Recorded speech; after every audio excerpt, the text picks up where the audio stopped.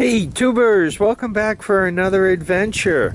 So I was coming home with my wife from visiting my nieces, and somebody was putting out free roadside stuff, and you guys know I'm a big fan of the free roadside stuff.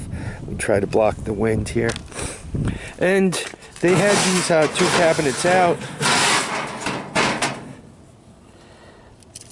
I remember back in the days where IBM pencils were considered valuable. These magnets, we used to use these to bypass safeties on test equipment.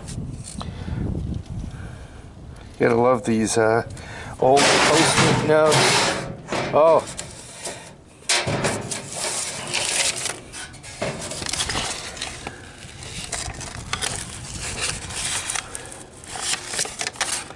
So, it's not confidential. Get some defective snap-on tools back in the day.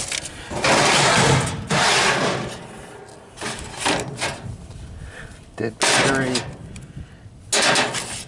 Box of light bulbs. Not a bad score.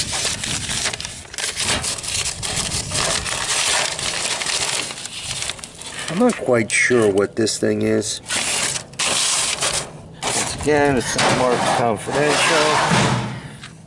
And in here,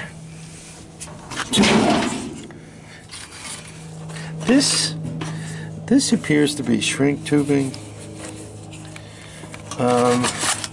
3 of these,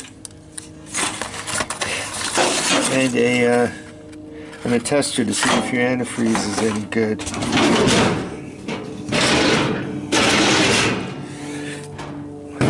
I was just after this, but I noticed there was some stuff in this one, and you know, when you're doing the free roadside pickup, you don't want to be on the side of the road for a half hour.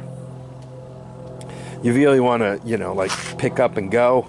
If you spend too much time on the side of the road, you can draw the attention of cops, or you know, you got people who know you, begin wondering if you're broke down or something. So the trick is to grab and run. But I'm happy. Not bad scores.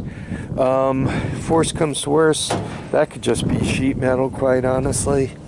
But these are really helpful for getting one in their junk organized.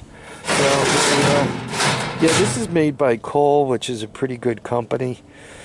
So I don't know, whatever that says. You guys could go through the trouble of reading it. Anyway, I want to thank everybody for dropping by to watch and comment and subscribe. Don't forget, when you're driving around, stop your car and pick up junk.